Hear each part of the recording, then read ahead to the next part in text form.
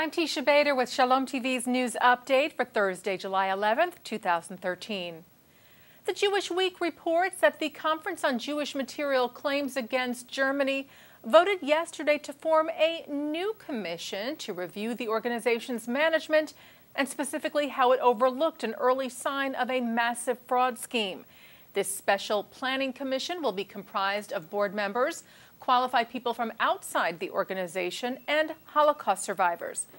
As we reported to you earlier this week, a report was released on Sunday on the 2001 fraud warning.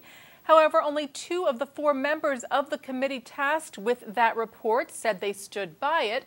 The other 2 resigned from the committee in protest.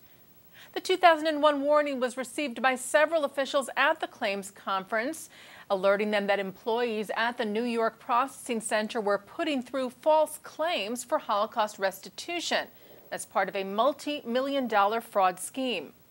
Those allegations were looked into but ultimately dismissed, and the fraud continued until it was discovered in 2009.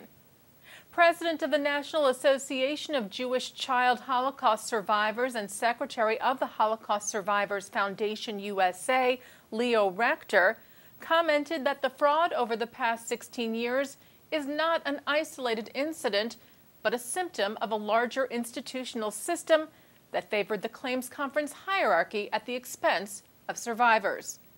Jewish Agency Chairman Natan Sharansky and World Jewish Congress President Ronald Lauder had each called on the claims conference to be reviewed by an independent committee earlier this week.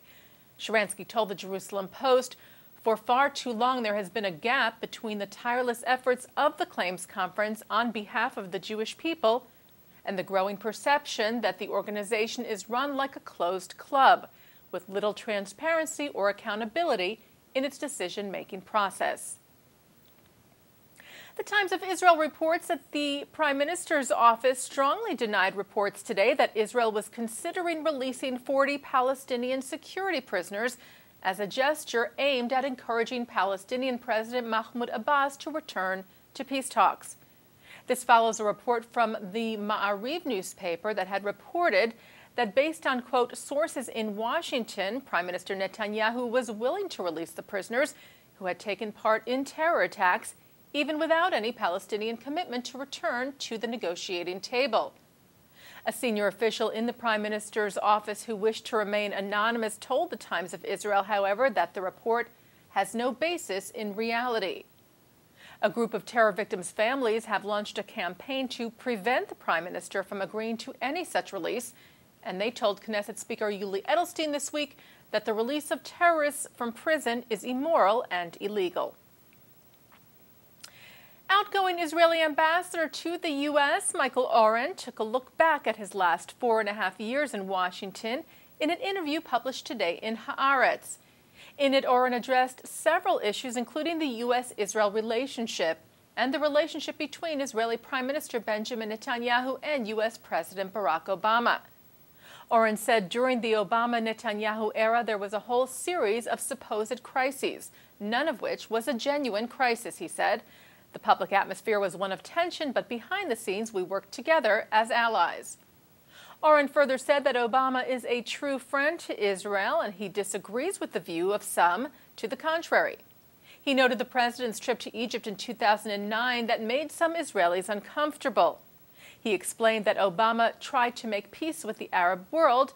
This was misunderstood in Israel because in Israel, everything is measured on the basis of the sense of security and insecurity. And when an American president goes to Egypt and goes to Turkey and doesn't come to visit us, Oren said, it causes a sense of insecurity. Michael Oren steps down from his role as Israeli ambassador in September. He'll be replaced by Ron Dermer. Israeli Prime Minister Netanyahu broadcast a Ramadan message today to Israeli Arabs to mark the beginning of the Muslim holy month, which began on Tuesday. In it, the Prime Minister stressed the great importance of one of the core values of the State of Israel, and that is, he said, freedom of religion to worship for all citizens of the state. Netanyahu said that the Muslim community is an integral part of Israeli society and that he attaches great importance to their role and contribution to the economy and in all aspects of life in Israel. Netanyahu also extended his wishes to Muslims around the world. The prime minister mentioned the violent upheavals in various countries in the region and wished them peace. He said Israel continues to extend a hand of peace to its neighbors, both near and far. A delegation of Israeli high school students ranked 8th out of 80 participating countries in the International Computer Science Olympics competition, which took place this week in Australia. The delegation has been moving up in rank in the competition. Last year they came in 17th place, 19th place in 2011, and 23rd in 2010. Prime Minister Netanyahu called the high school students today and complimented them on their success. He told them, "You won the most important Olympics in my eyes." And finally today, attorney Matt Nasanchik is set to become the new Jewish liaison for the White House. Nasanchik was involved in advancing the Obama administration's gay rights policies. He was a top staffer in the Justice Department's Civil Rights Division and oversaw the implementation of the Matthew Shepard Hate Crimes Act in 2009 that expanded hate crimes to include those motivated by gender identification, and disability. Since 2012, he has worked at the Department of Homeland Security. Nasanchik replaces Zach Kelly, who took over the position on an interim basis when Jared Bernstein stepped down in January. And that's Shalom TV's news update for Thursday, July the 11th, 2013. I'm Teisha Bader.